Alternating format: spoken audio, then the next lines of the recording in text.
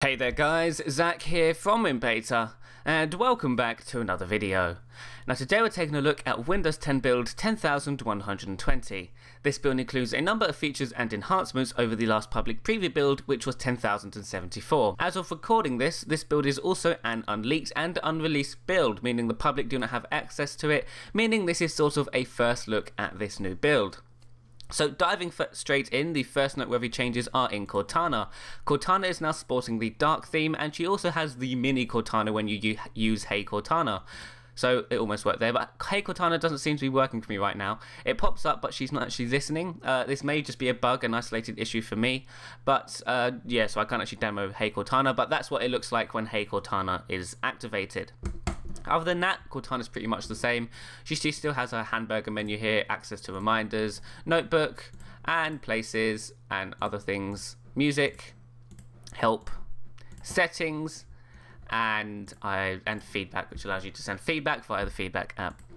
Now, the other changes in this build are in Spartan. As you can see here, Spartan finally has a new tab page, and it's a good one as well. So up here you get your top sites. As you can see, I've got Facebook, YouTube, Amazon, eBay, BBC, Yahoo, Wikipedia, and Twitter.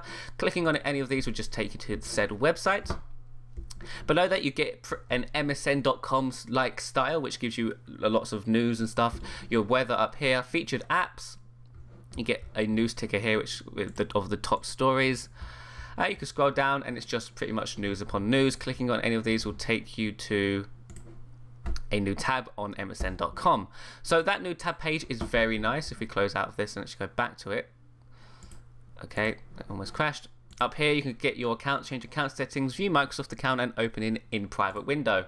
Yes, Spartan in this build now has in private mode, so you can now browse your secret websites without having Spartan track your history. So you can go to any website you want in the world and nobody will ever know. So there you go.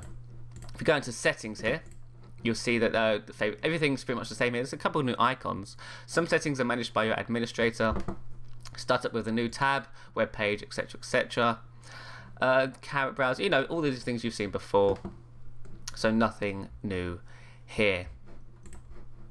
If we dive into settings or the start menu quickly, you see that I believe that's a new icon. I'm not entirely sure. It looks new to me. That may just be me forgetting what the old icon looked like, but that looks new. Now, the settings app, if you go into an area, the back button is now in the title bar, as seen here. So you press back and it works much like you would expect.